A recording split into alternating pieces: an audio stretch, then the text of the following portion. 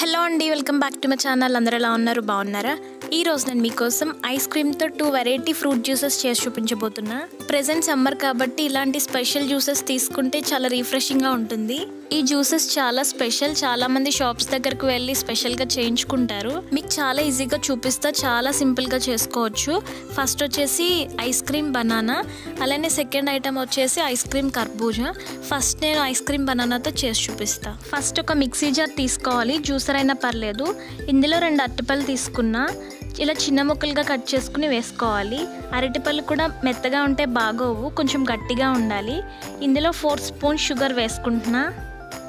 ఇప్పుడు దీన్ని జ్యూస్లా చేసుకోవాలి. 1 మినిట్ లోలో పెట్టుకుని ఒకసారి బ్లెండ్ చేసుకుంటే సరిపోతుంది. బ్లెండ్ చేసుకున్న తర్వాత ఈ విధంగా వస్తుంది. ఇందులో మీకు ఎంత కావాలంటే అంత వెనీలా ఐస్ క్రీమ్ వేసుకోవాలి. నేనైతే 2 స్పూన్స్ వేసుకున్నా. నెక్స్ట్ ఇందులో పచ్చిపాలు వేసుకుంటున్నా. ఒక చిన్న గ్లాస్లో హాఫ్ వేసుకున్నా. ఇది కూడా బాగా బ్లెండ్ చేసుకోవాలి. 1 మినిట్ చేసుకుంటే సరిపోతుంది లోలో పెట్టుకుని. 1 మినిట్ తర్వాత చూద్దాం. జ్యూస్ మాత్రం చాలా స్మూత్గా ఉండాలి. ముగ్గిందంతా చేసుకుంటే సరిగ్గా రాదు, కొంచెం గట్టిగా ఉన్నదంతానే చేసుకోవాలి. సర్వింగ్ గ్లాస్లోకి తీసుకుంటున్నా. లాస్ట్లో ఒక 3 స్పూన్స్ ఐస్ క్రీమ్ వేసుకుంటున్నా. ఇది వెనీలా ఐస్ క్రీమ్. ఇంతేనండి, ఐస్ క్రీమ్ బనానా రెడీ అయిపోయింది. నెక్స్ట్ ఐస్ క్రీమ్ కర్బూజా చూద్దాం. మీరు నా ఛానల్ ఫస్ట్ టైం చూస్తున్నట్టయితే సబ్స్క్రైబ్ చేసుకోండి, అలానే పక్కనున్న బెల్ ఐకాన్ మీద క్లిక్ చేయండి. నేను పెట్టే అప్డేట్స్ మీకు వస్తుంది. నెక్స్ట్ జ్యూసర్ తీసుకున్నా. కొంచెం పల్పు ఉంటుంది కదా ఇందులో 2 కప్స్ కర్బూజా ముక్కలు వేసుకుంటున్నా. నెక్స్ట్ ఇందులో 4 స్పూన్స్ షుగర్ వేసుకుంటున్నా. మీ స్వీట్కి తగ్గట్టు వేసుకోండి. అలానే ఒక పెద్ద గ్లాస్ పచ్చిపాలు వేసుకున్నా. ఇది ఫ్రీజ్ చేసుకున్న పాలు. మీరు కావాలంటే ఐస్ క్యూబ్స్ కూడా వేసుకోవచ్చు.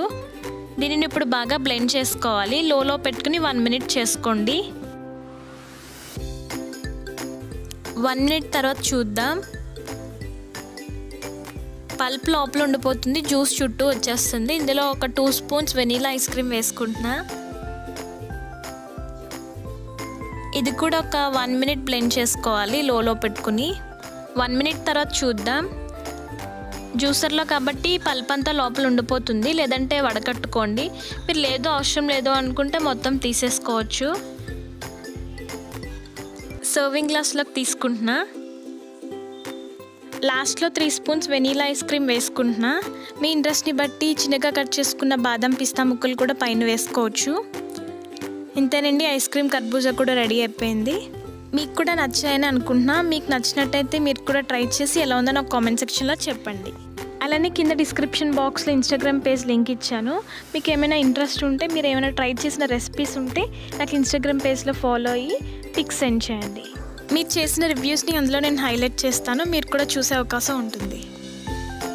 ఈ వీడియో మీకు నచ్చినట్టయితే ప్లీజ్ లైక్ చేయండి, షేర్ చేయండి, సబ్స్క్రైబ్ చేయండి. ఒక మంచి వీడియోతో మీట్ అవుతాను.